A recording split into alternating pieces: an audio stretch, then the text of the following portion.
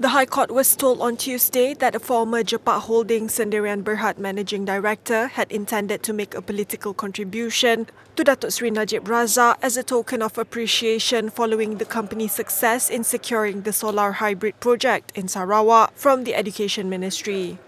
Saidi Abang Samsudin, who is the 17th prosecution witness, said he decided to give the donation to Najib through his wife Datin Seri Rosmah Mansor, and the matter was conveyed by Rosmah's aide, then Datuk Rizal Mansor.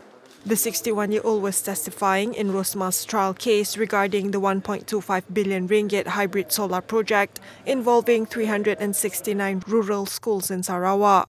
He agreed with defence lawyer that the political contribution was given for Barisan Nasional and UMNO's political stability. The acts were allegedly committed in several locations in Kuala Lumpur and Putrajaya between January 2016 and September 2017.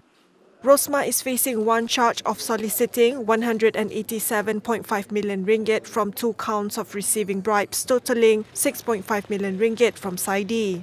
The hearing continues tomorrow.